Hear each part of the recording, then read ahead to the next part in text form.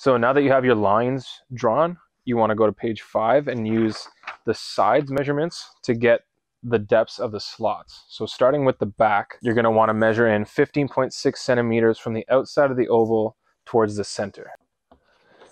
Now you're going to want to do the same thing for line B, which is going to be the seat. We got 23.1 centimeters from the outside going in. So now that you have your approximate marks for the depth of your slot, you want to draw out the thickness of the plywood, which is 3/4 inches thick or 1.8 centimeters thick. And to do that, I would roughly try to measure 0.9 on either side of the line. Repeat the same thing for the seat, and that's going to give you the approximate thickness of the plywood. And again, this is sort of an eyeballing because they're angled. You're going to want to be approximate with how parallel you can get this line. And here you go.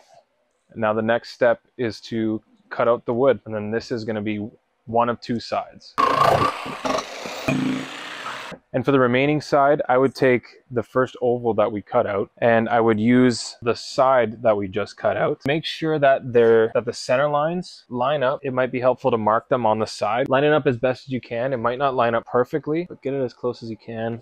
Basically, just trace these slots. Now, I would double check that the slot depths match the other side. So I would just take a ruler. So I'm going to have to actually bring this back a little bit and then do the same for here. So we need 23.1. All right, then you just have to cut that out.